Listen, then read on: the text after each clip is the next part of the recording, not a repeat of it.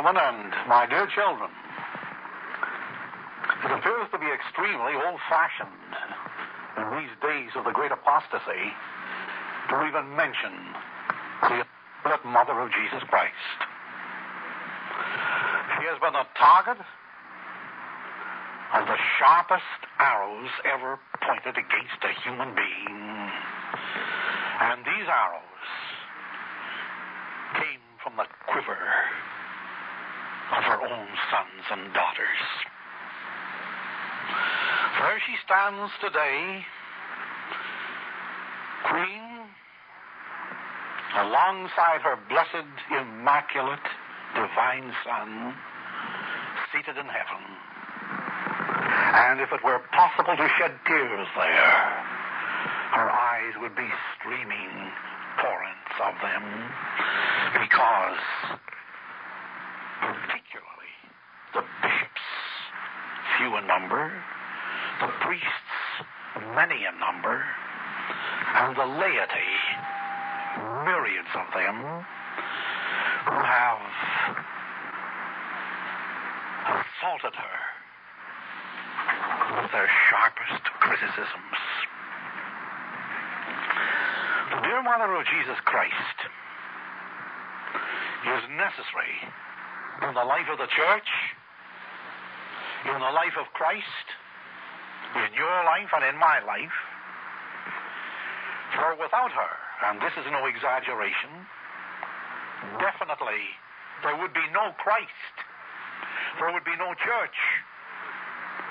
There would be no solid Christians such as you good people. You recollect that something has happened to mankind. Not because I say so, but because it is evidenced about us. It is evidenced, first of all, in nature. All its eruptions, volcanoes, torrents, floods, earthquakes, droughts, and deserts were once fertile soil obtained. It is also discernible in living nature. The beasts of the fields, of the forests, have turned against men. It is most significantly present in human nature.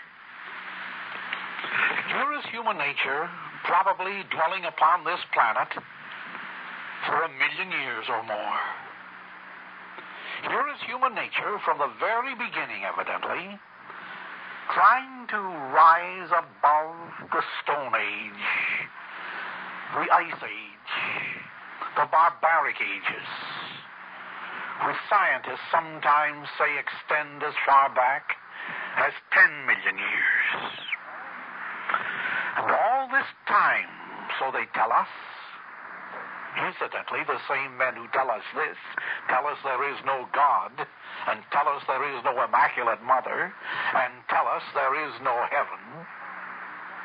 These scientists tell us that man groveled in the soil amongst the rocks and on the hillsides in a barbaric frenzy and struggle for life. They tell us that men made progress. And what little progress did they make? The age of Pericles amongst the Greeks, the age of Augustus Caesar amongst the Romans, and the age before them of the Egyptians, with their small territorial advancements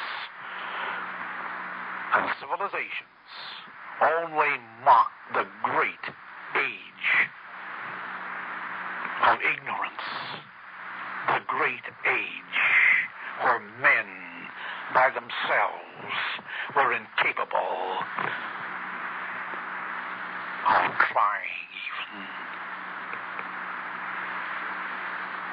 to rid themselves of poverty, of hatred, of war, and of all the other ills to which human flesh is heir. I believe it was the great St. Athanasius, in the condensation of his sermons, who said that Man had proven by his historic relatives that he was incapable of solving life's problems, and that it was necessary for Christ to come here to do for us what history had proven we were incapable of doing for ourselves. Very well. Where does our Blessed Mother fit into this statement, or fit into this history, or fit into your presence as you listen to these words? When God created man, one thing was uppermost in his mind. He must never destroy the creation in the sense that he would vitiate free will. Because if there was a heaven for man, it must be a heaven that's gained by man's efforts, graced by God. And if man, therefore, is gifted with the prospect of gaining heaven, he is also gifted with earning it in a degree by his own efforts. Therefore, when it was time for Christ to come upon earth, Almighty God did not insist upon a virgin mother becoming his mother. He asked her, would she become the mother of God? And her reply was, be it done unto me according to thy word. Instantaneously, therefore, and by the power and operation of the Holy Spirit, it happened. It happened that the Holy Spirit, the third person of the Blessed Trinity, the giver of life, came into the womb of Mary, and there performed the miracle of giving life to the ovum that was Jesus Christ, true God and true man. Mary voluntarily, therefore, became the mother of Christ. Mary voluntarily, therefore, and by the power and operation of the Holy Spirit, started the great, great romance of Christ, not only the Redeemer who died to save all sinners and to placate Almighty God for the terrible infamy of sin, but became also our Savior. Two different items, Savior and Redeemer. And without Mary, probably this would never have happened.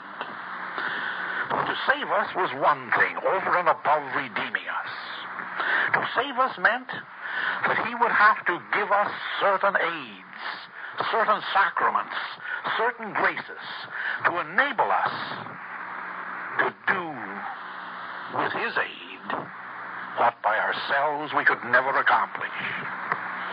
And thus Mary is sometimes referred to not only as the co-redemptress with Jesus Christ, but most definitely as the co-savior with Jesus Christ.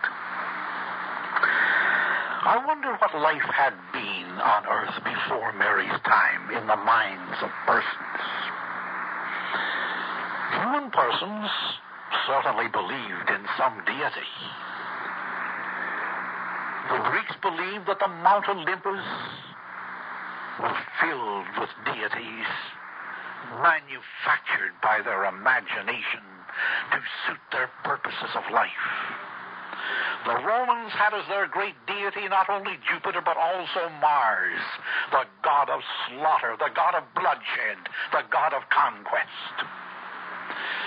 The Egyptians had as their deity not only Isis, but also Osiris, the god of lust, the god of carnality.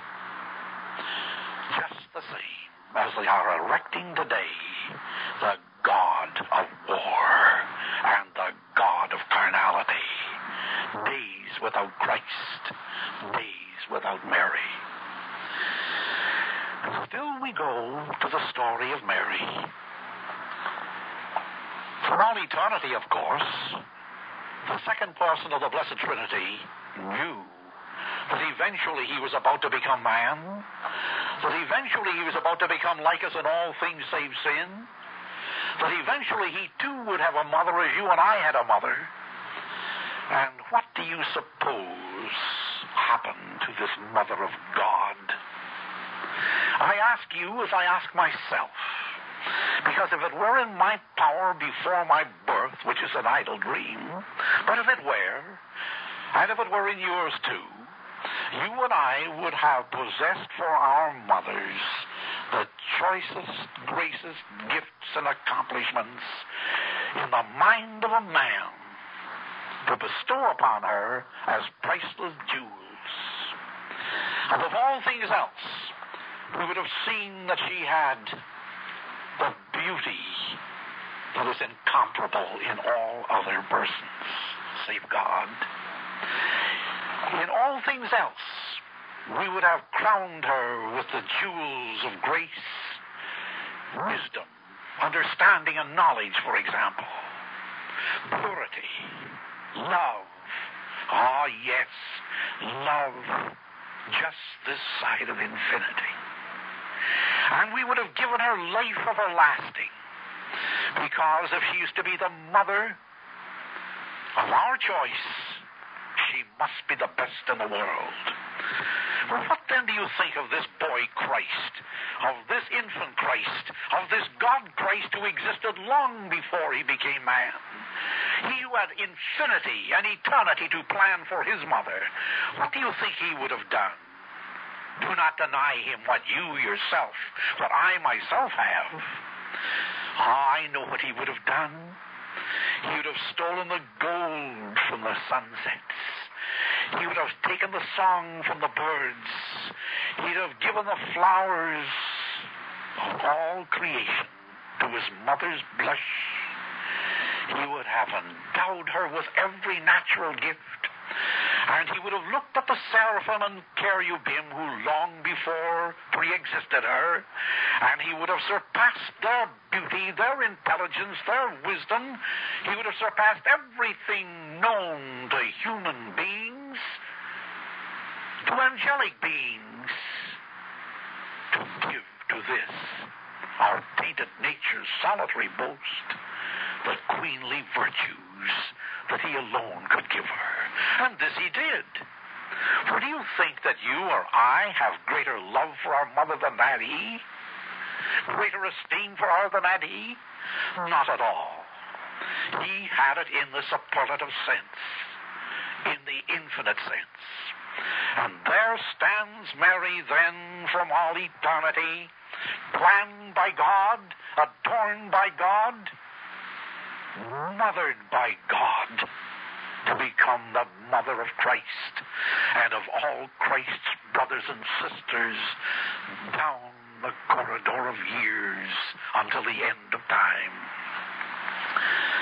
I'll tell you this because you know it already, merely to remind you that in these days of modernism, when the quiver of hatred filled with the arrows of death are pointed at this girl, this queen, this mother, by her own sons, sons whom Jesus Christ had said, "You are my brothers," sons who will be brought to his altar and ordained as priests, sons who will be brought to his great altar in the cathedral and consecrated as bishops in some instances. And they, within the household, have pointed their arrows of venom at Mary. My dear fellow Catholics and Christians, just as there could be no Christ without Mary, there can be no mystical body of Christ without Mary. I mean no church without Mary. Just as Christ was necessary to give his life for the sins of the world to Almighty God the Father, just as Christ was necessary to establish the church, which is his other self, with all its sacraments, to be our Savior, giving us the blessed Eucharist to guarantee resurrection from the dead, giving us baptism to guarantee our brotherhood with him, giving us our confirmation to make us soldiers in his army, giving us extra unction to be died and rise from the dead gloriously. Just as all this was necessary, it could not have happened without Mary. And that is why it is almost possible for us to look upon such miscreant, misguided priests that receive so much publicity in these our days as Father Koenig, Father Rahner, Father Herring, Father Bohm, Father Schillenbeck's, the priests who received publicity because they dastardly assault Mary, dastardly assault the mystical body of Christ, dastardly endeavor to nail it again to the cross of materialism, to the cross of secularism, and to elevate the strumpets of the street to the high throne occupied by Mary, the immaculate, pure Mother of God. And who gives them this publicity? Not the real Catholics, but the anti-Catholic press and radio and television.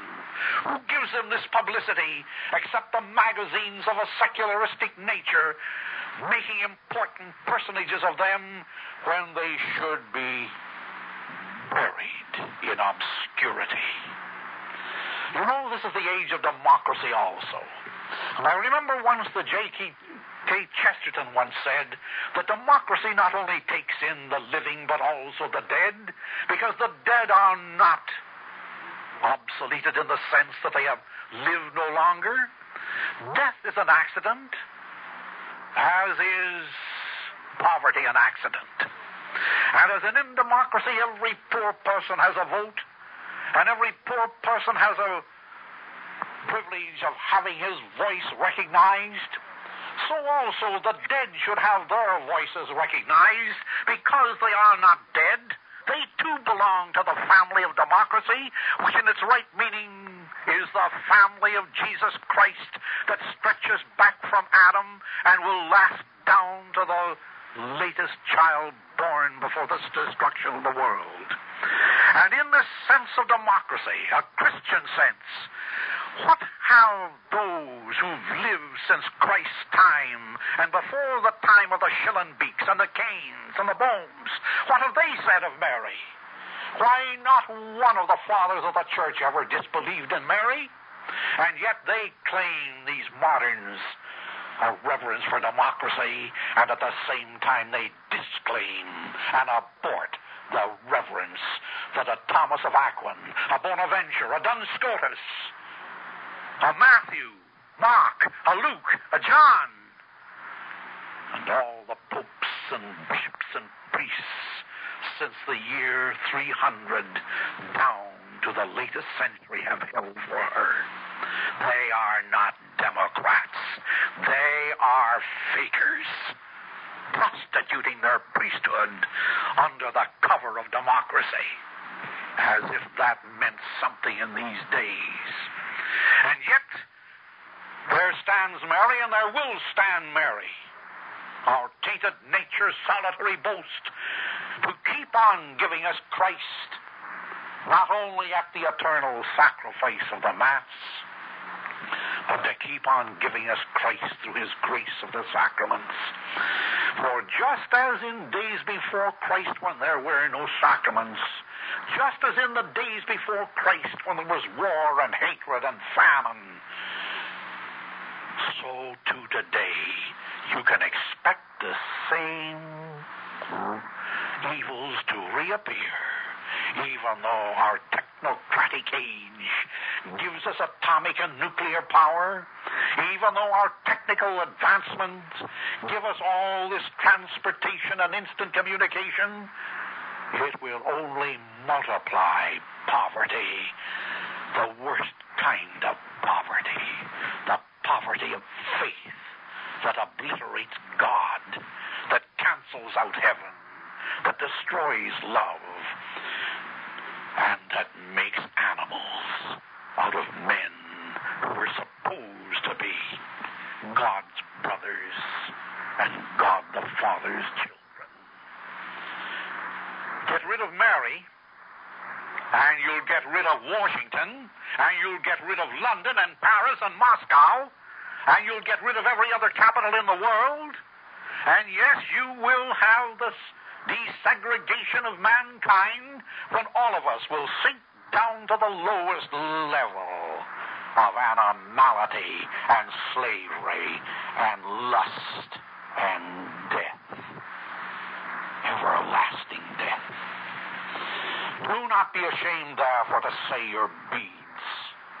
Do not be ashamed, therefore, to say proudly, without Mary there's no Christ in the past, and without Mary there's no Christ in the future.